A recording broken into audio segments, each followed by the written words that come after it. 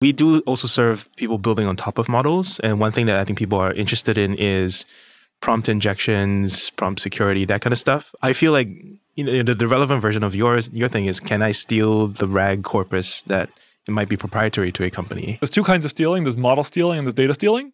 Data stealing is exactly this kind of question. In many ways, the answer is yes. Even without RAG, you can often steal data that a model was trained on. We have shown that for production models, okay, in this case, in the most extreme variant, we showed a way to recover training data from GPT 3.5 Turbo.